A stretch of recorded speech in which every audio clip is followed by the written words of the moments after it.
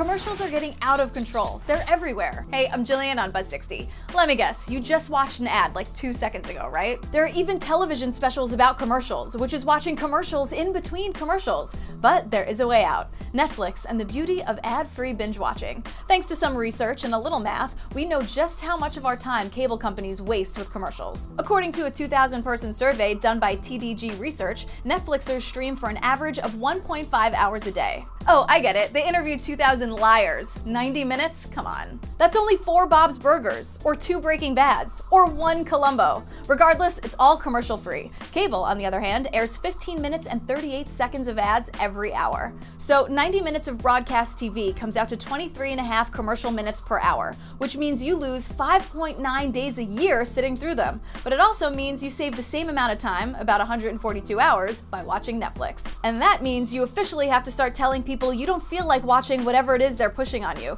The, "oh, I don't have time to start a new series" excuse just went out the window. Buzz60, now you know, pass it on.